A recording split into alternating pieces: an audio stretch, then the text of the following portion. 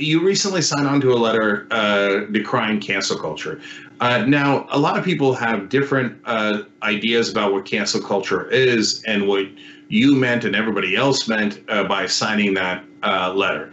So I wanted to ask you directly, what was your sense of what that letter was trying to accomplish, and why did you sign it? First of all, the letter didn't talk about cancel culture, didn't mention it. There is a cancel culture, which the letter didn't discuss. If I'd written it, I would have discussed it. There's overwhelming resort to cancel culture on the part of the mainstream establishment. It's their bread and butter.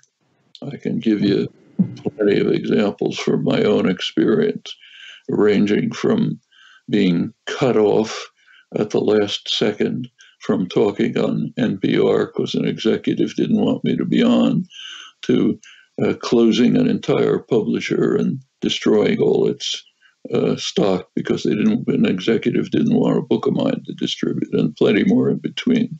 And for me, it's minor. For others, it's much worse. That's just constant. What I understood the letter to be about is kind of a anodyne comment in favor of freedom of expression, aimed at telling small segments of the left that they're making a mistake, both in principle and tactically, if they adopt the principles of the mainstream. They're making a mistake.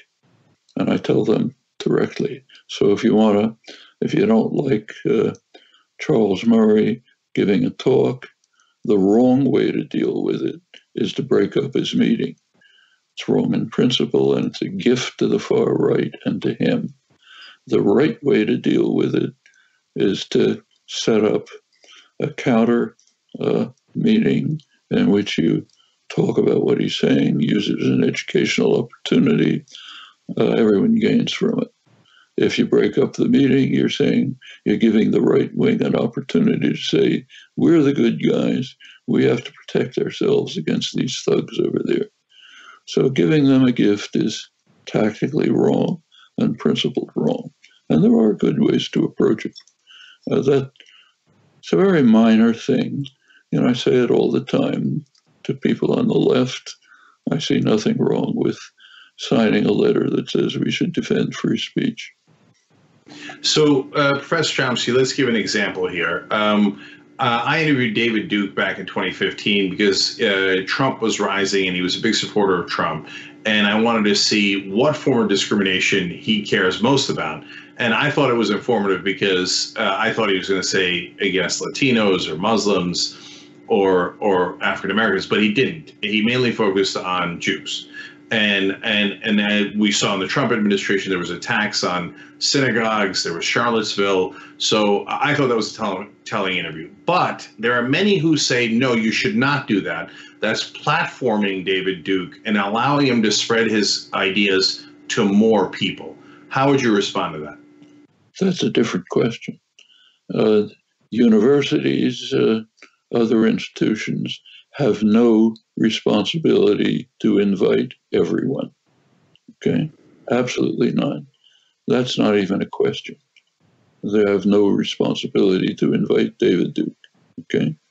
However, if someone in the university does invite David Duke, the right response is not to give him a great gift by breaking it up and letting him look like the good guy.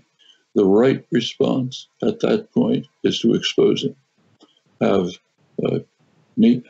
people at his meeting, if you want, raising questions. Have your own meetings where you bring up where he's coming from, what he's doing, why he's getting support from the Trump administration with their deep-seated racism and white supremacy. Bring all that out. That teaches people, organizes people, leads them to do something positive. Of course, it's harder than just getting in and shouting and screaming, but it's much more effective.